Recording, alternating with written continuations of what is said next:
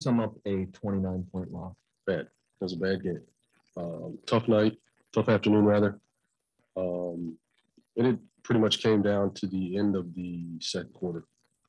There was a 4-minute stretch where they won a 16-3 run, and essentially that was the game. Coming out of the third, we didn't respond as well as we should have, and just got away from us. 3-point defense has been a relative strength for you guys all year. To give up 19 season high, what was different today? Just I think the overall awareness and urgency to get to those shooters. To Tatum's credit, he had a night, and I think obviously 51 points it's a real number, but I think he was 6 for 8 on pull-up threes, which are tough shots. No excuse, he's been struggling, but he found his rhythm tonight, and we just didn't make it tough enough. Wes, where were the breakdowns in defending Tatum specifically? I think the biggest thing, there were some decent possessions one-on-one. He got it going, so we tried to hit him, put the ball out of his hands. And then even when we tried to blitz, we weren't in the proper position, to keep him from splitting us, turning the corner. The blitz wasn't impactful. Is that these guys have guarded him before? Obviously, it's not unnecessarily an unfamiliarity with his tendencies. Is that breakdown in communication, or have you kind of gotten into that yet? I don't think it was overall communication, maybe position, body position, technique, just overall awareness at times, where maybe two or three guys are on the same page and the other two aren't. So it's there is that communication dynamic, but just reading the body position. You see a guy at a certain level, you should understand where your protection spots are. But we just have to do a better job of getting the ball out of his hands, or a guy like that, when he gets a game going. You don't usually necessarily take that long after a game. What was the message for the locker room? Just obviously the result wasn't what we desired, but no one's feeling sorry for us. So, whether we want to pout and feel bad and mope, or we can respond and, change it ourselves. I mean, that's kind of my mindset. That was the messaging. These type of games happen. Sadly, it's this one is tough because, we're all kind of bunched in the same grouping, as far as records. So these games, almost multiply in effect. And to stay ahead of teams and, keep ourselves relevant, we have to come away with these type games at home. Lex, we understand all the organizational considerations that require you to play 11 men right now in the rotation, but given that there are only 35 games left, does the organization have to shorten the rotation earlier than it initially planned? No, I think this was all kind of part of the plan. We knew we had to get 2 key guys back and reintegrated, at a difficult point or juncture in the season. So that kind of led to, what we've been doing over the last 2 weeks or so. But, there's no, mandate that we have to play 11 or 12. It was just try to find ways to get these guys going, keeping in mind the medical limitations. If and when we're able to get past those thresholds, then myself, staff will make that decision as we see fit. In a similar vein, why'd you go away from both Trez and Gafford to the extent? Well, I mean, when we were down big, it was, I thought it was valuable minutes for TB. Threw AG out there for a few, knowing that TB had a limit. Tried Rui at 5. It's something we talked about and wanted to see. At that point, it was, game was pretty much out of hand. So let's take a look at some things and see how it worked.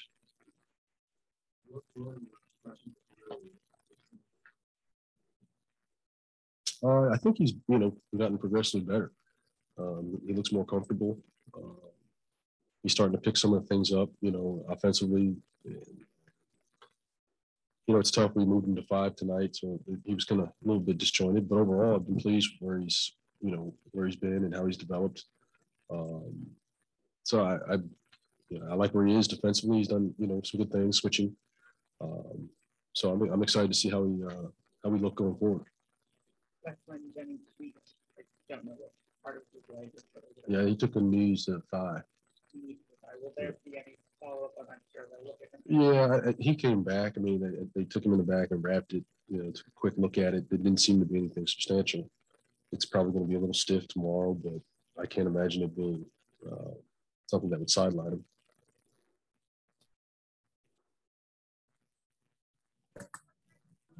Neil. Hey, Coach, kind of just going off of Ava's question, is it more of a elongated discussion in the locker room after a kind of game like this? No, it wasn't. It was a elongated discussion amongst me and my staff, but not the players. No.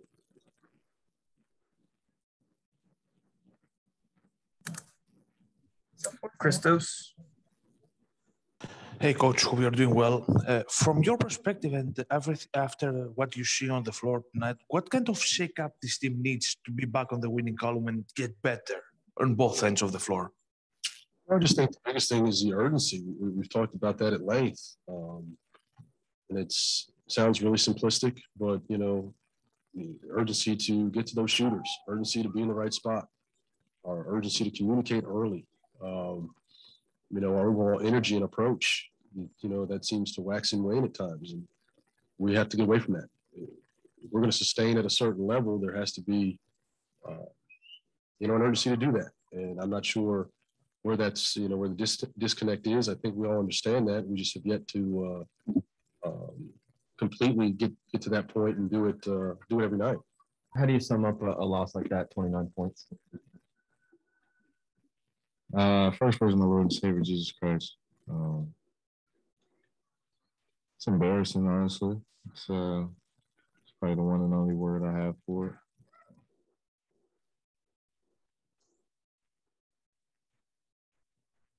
What was different for your guys' three-point defense? That's been a strength all year, and you guys gave up a season high 19 threes.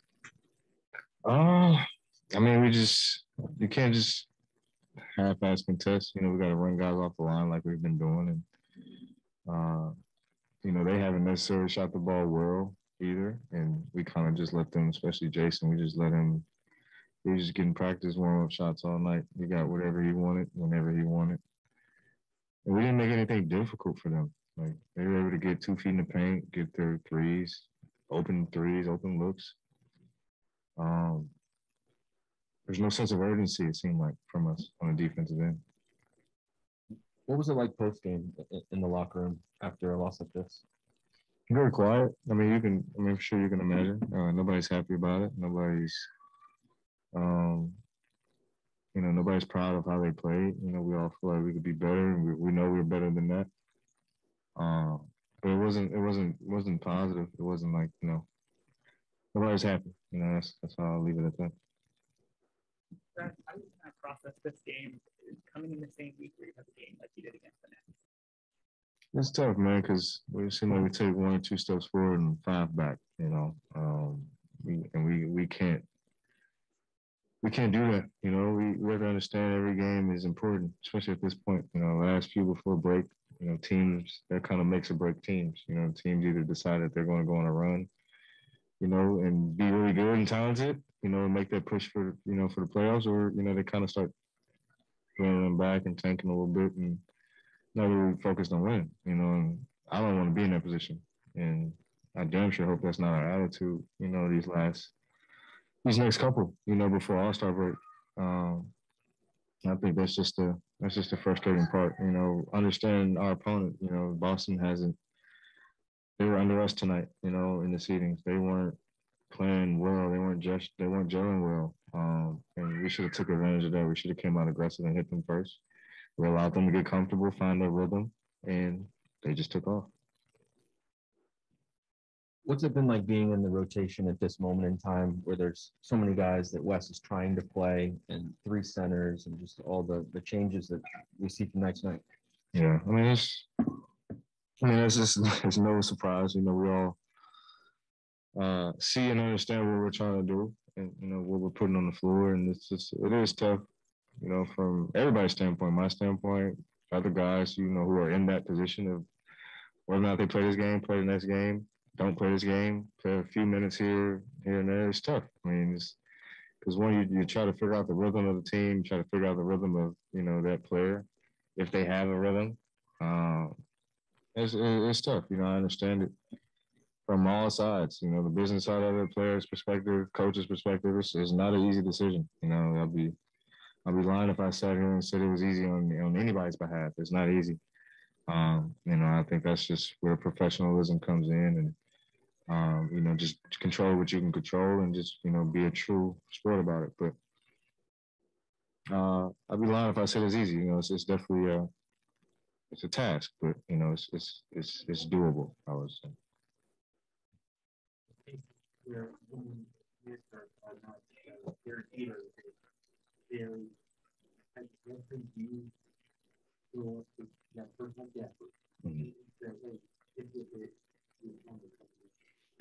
I mean it's tough because we're trying to see TB, and TB was a huge part of our team and our success. And TB had an unfortunate injury, and now he's back, and we want to see him play. The organization wants to see him play. It's the last year in his deal. Like, I get all of that. Gaff did nothing wrong. I think that's probably the frustrating part on his behalf is that he feels like maybe he did something wrong. He didn't do anything wrong. It's just kind of how the game goes. Sometimes, but when I'm in those positions, I definitely have to, the leadership skills have to come out. Encouraging guys. Giving them the big picture in a way, and kind of motivating them and pushing them. That when your opportunity does come, when you're in practice, you're working out, just take full advantage of it.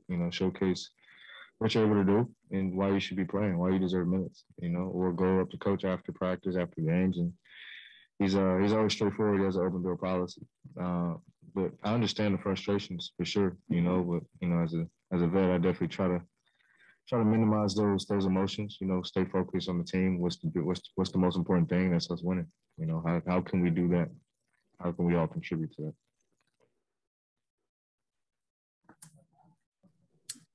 Christos.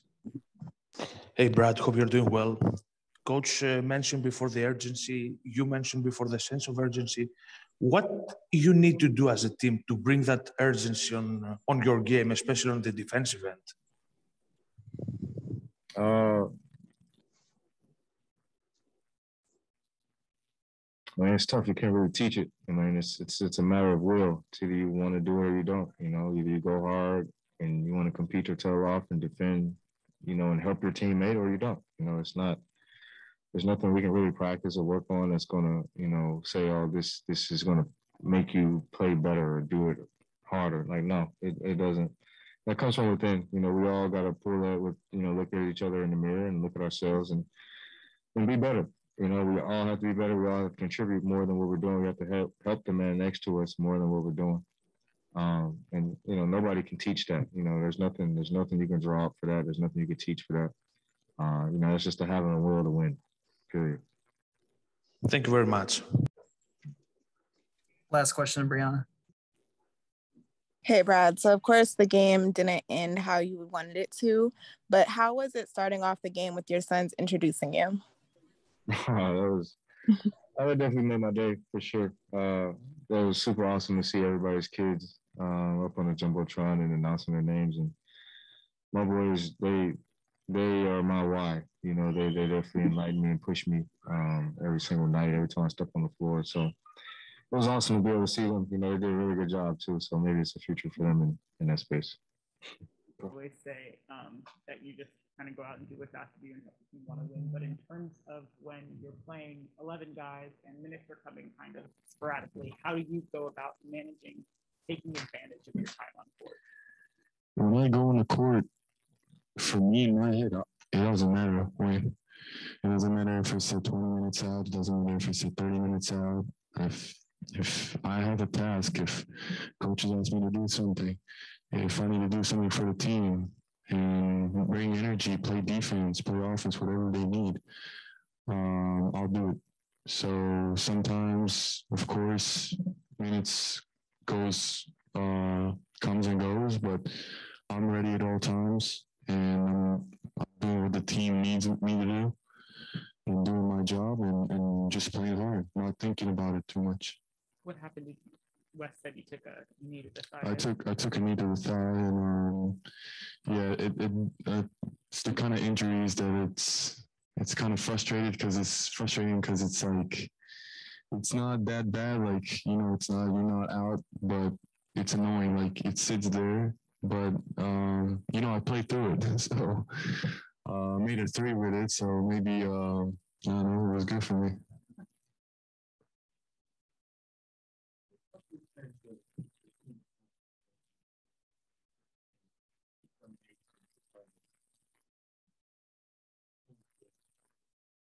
Turn what around.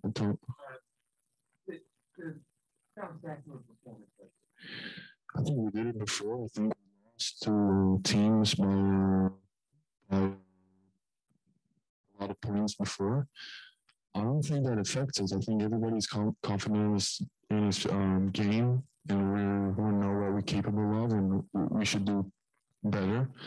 We always learn from our mistakes, and we come back better. So it's not the first time it's going to happen, and we just need to keep our heads straight and go through it.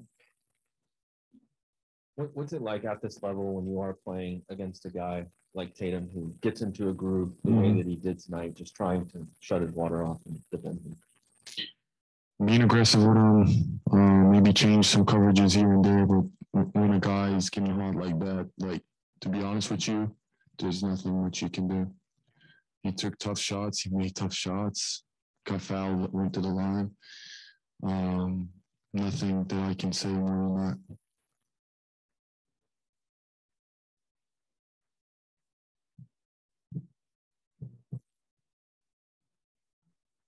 You.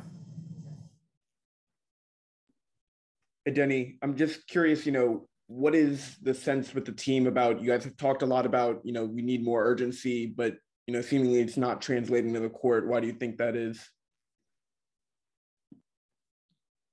I don't have an answer for you.